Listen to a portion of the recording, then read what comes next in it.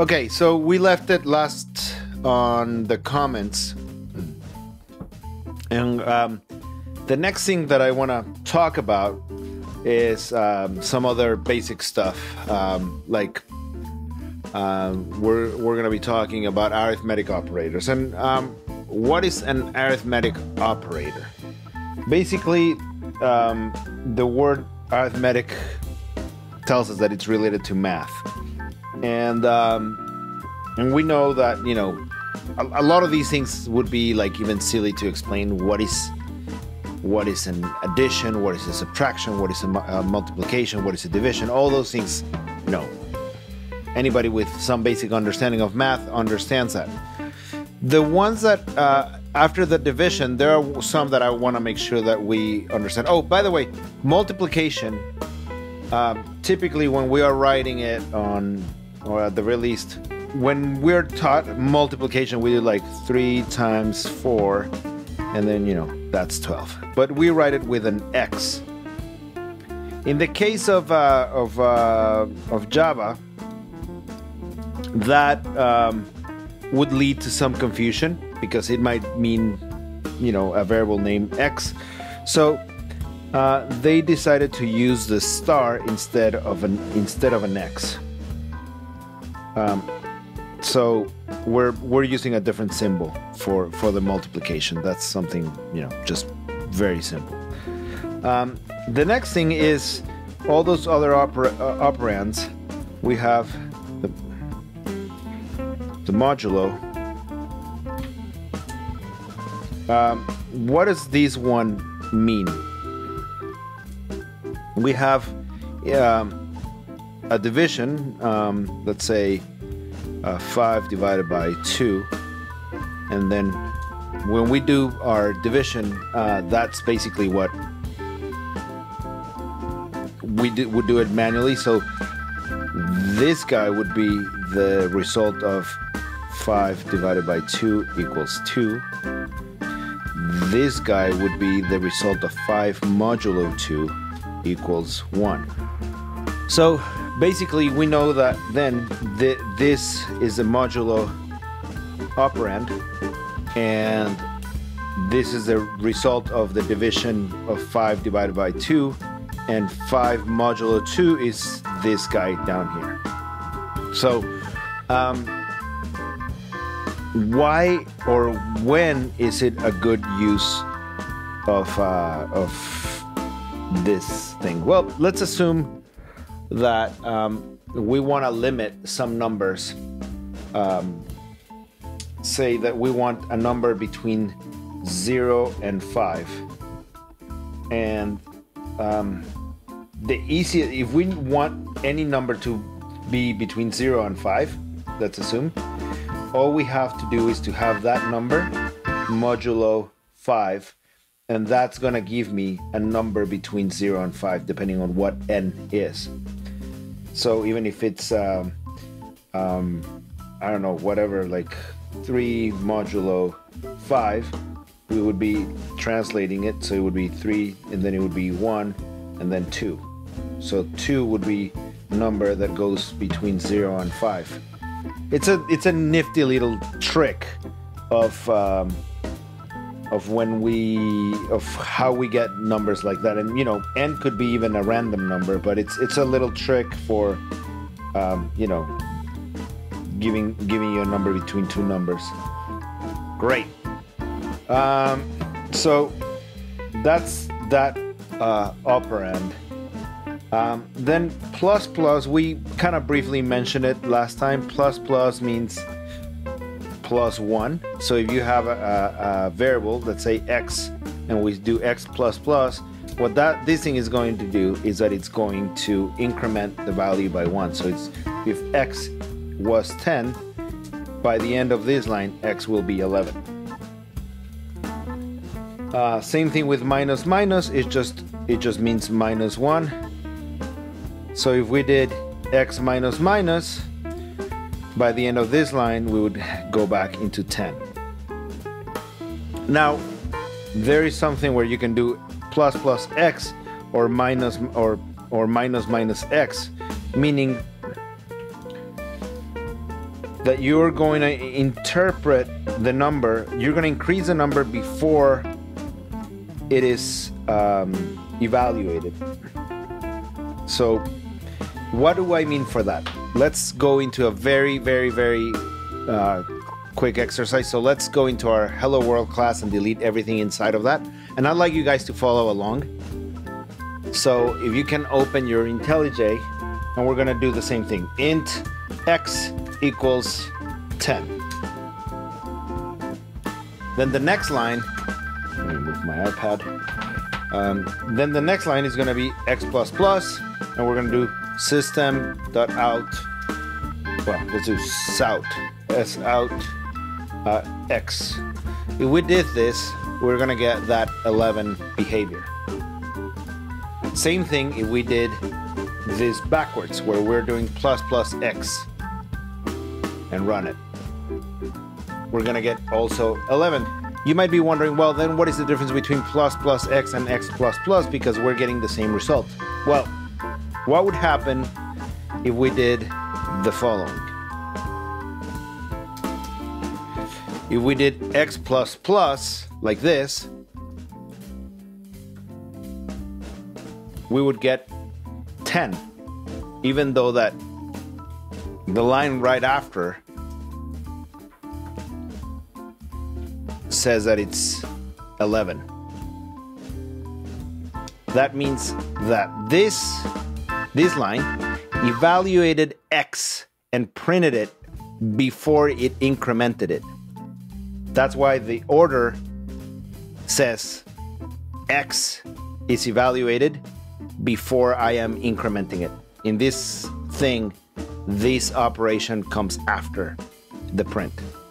Now let's try it backwards. ++ x, and we're only changing the order of the operands and the variable. See, it's 11 and 11. That means that the increment happened before x was evaluated. And the increment is even notated as before that x. Okay, so now that we understand the order of those operands, same thing happens for the minus. So I don't need to like go and do the same thing. Now, plus equals is basically the same thing as this one, but this one is only increment of 1. This one is an increment of whatever number you're putting after. So for example, I can do x plus equals 10, and then if I run it, I'm gonna get 20. Because, and let me add some spaces because spaces are for free and it helps everybody to understand and read it better. Plus equals 10, that adds that 20. Then, same thing with minus equals.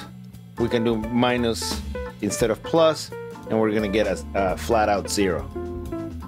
Like this guy. Okay? Perfect.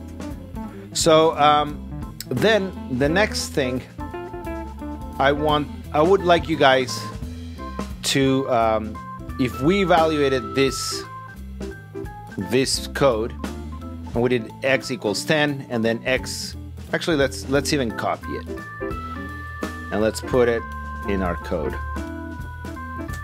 With regards to the operators, we know now that there are some math operators. Now we need to understand if there's logical operators. And a logical operator is basically when something resolves to true or false. Meaning a comparison, for example, if something is equal, the double equals sign is a comparison for something being equal. When something has that exclamation equal, means that it is not equal. When something is greater than or lesser than, greater or equal than or lesser than or equal than a number. All those resolve to logical operators, or to true or false. You know, is this the same as that? Yes or no. Same thing with if this is different, yes or no. Now the last two are also they also resolve to true or false, but they're slightly different. So one thing I want to explain is, and maybe some of you already know this, and this is probably too basic, and I apologize if this is too basic, but these are truth tables. And some of you might have had the chance of knowing what is a truth table. And basically what this thing does is that it tells us if something, if 0 and 0, let's put it this way. In an or fashion means that you either get one or the other. So the question is always going to be, okay, given that you get A or B, are you getting A or B? That's very simple. So for example, let's say that you got a hamburger and fries. Let's say that A is a hamburger, B is fries. If you ordered something else in the menu, so for example, let's say that you got a hot dog and an ice cream. So if you got, did you get a hamburger? No, that's a 0. Did you get fries? No. So did you get a hamburger or fries? No. The nice thing about an OR condition is that you would need to have at the very least one of those conditions to be true for the OR operation to be true. So in the case of, let's say that you got hot dog and fries, did you get a hamburger? No. But did you get fries? Yes. So did you get hamburger or fries? You did get the fries. In the case of, say, hamburger and ice cream, did you get a hamburger? In this case, we're saying yes. And well, what happens when you don't get the ice cream? The fries. You got an ice cream. Well, because you did get hamburger or ice or fries, this is a 1. And so on for the situation where you get both hamburger and fries. The and is very similar, but the condition is only met when you get both. So again, hamburger and fries. In the case where you got a hot dog and ice cream, did you get hamburger and fries? No, you didn't get both. Did you get a hot dog and fries? Then the question becomes, did you get the hamburger and the fries? And the question is, the answer is no, because you only got the fries and the hot dog. Same thing for hamburger and ice cream. Did you get both? Not really, but in the last case, we're saying, yes, I did get the hamburger, and yes, I did get the fries.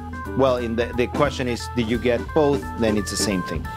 And we're going to come back to this exercise in a little bit, because there's some more important stuff that I want to tackle, which is the operator priority. Operator priority is just basically in any expression, how is a computer going to understand something? And when we are writing as humans, and I'm putting this in the code down here, typically we understand things from left to right. So if we were going to do this as a human, we would do something like 100 plus 2, that would do 102, and then times 10, that would be 1020, right? That's that. So if we did divided by 4, let's say 1020 divided by 4, right now it's 255 equals 255, and that is if we chose to evaluate it from left to right. But that is too ambiguous for the computer, because it's not a good way of doing priorities of evaluation and assignments. So the computer, in order to remove, because the computer tries to do one thing and one thing only, it tries to remove uncertainty. And to remove uncertainty, it has to have a certain set of rules so that things are applied in the same consistent way and things are predictable. So, for example, if we want to do this 100 plus 2, blah, blah, blah, blah, blah, this is our priority list, where the highest priority is either a plus plus or a minus minus, an increment or a decrement. Then is multiplication, and then division, then plus, then minus. Then the next tier would be comparisons, then ampersand, then and operands, then OR, and then at the very end, the lowest operation is the assignment. Effectively making this expression that we try to do it from left to right, the computer would do it in the way that it's being told here. It's gonna resolve this one here because this is the highest one in this operation here. So it's gonna be 2 times 10 equals 20. Then that 20 gets passed, and then the division is applied, which is the second one. So it started with this one, then this one. So once it did that 100 plus 2 and became, this 20, then divided by 4 equals 5. And then it is the sum, which is this guy, which would happen 100 plus 5. And then at the very, very, very end is this low guy. So again, if we did int x equals 100 times 2 times 10 divided by 4,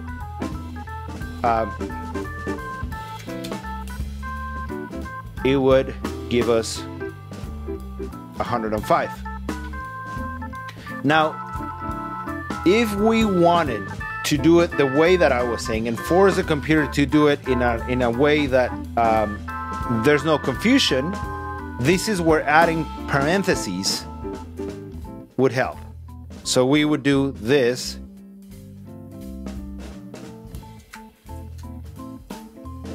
and we would get that 255, because we're saying, okay, first resolve this, then resolve this, and then resolve this. So parentheses help us. And by the way, parentheses are free as well. So if for whatever reason you find that left to right works for you, use parentheses to force the computer to use your terms as opposed to the priority, because the priority here is going to be this guy, then this guy, then this guy. In this case, we do have multiple parentheses. We have one in the other. But even if I did like exact same parentheses, it wouldn't change anything, because it would try to resolve this, then the outer parentheses, then these outer parentheses, and then whatever value extra is left. Okay, so again, parentheses allows us to just guide the computer to where we want it to do. I would like you guys to print one of these guys where you either pass, let's do the first one. So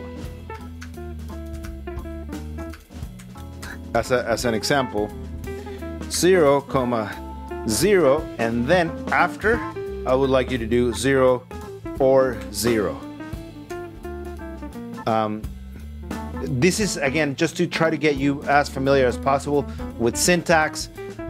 There's another thing here that I would like to explain, and I'll explain it in a couple minutes. And then this thing, this B colon is just a label.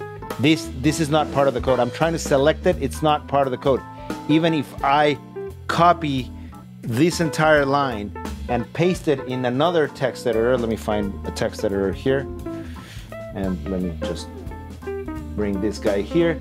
If I put this text editor, you're gonna see that this B colon is not there. That is just a label that IntelliJ is adding to try to tell you what's the name of that variable that it's being printed. So if I hold in a Mac is the command key, I think in PC is the control key.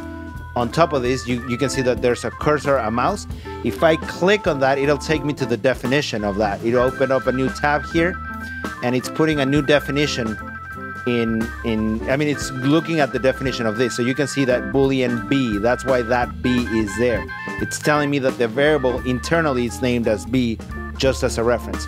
Now this class is just basically a wrapper object around Booleans. Right now, we're not going to focus too much on this until next class, but maybe you guys, what I want you guys to understand is more or less like how to really operate IntelliJ and make sure that things are compiling, because historically, if we move forward too much, you guys are gonna be very confused about all these little nuances. So I need you guys to put a little bit of practice time into IntelliJ. So we're gonna print the full truth tables in a class, and then we're gonna do somebody to present. So these might feel like not too steep of a curve. I'm trying to make sure that you guys start with a solid understanding. This is great. So now we have our truth table printed correctly. So I would like to know from your perspective, and I wouldn't be offended. This is more like an opinion rather than just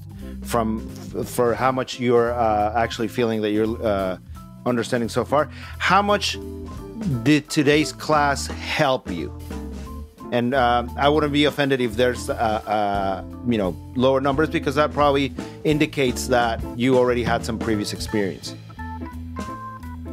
But if you guys feel like you are learning and stuff like that, then that's great. And yes, I'm hoping that we're gonna be trying to do more and more practice, just to make sure that you guys get familiar with the syntax, with IntelliJ, that the more experience, the more hands-on, the better it'll be with all of you.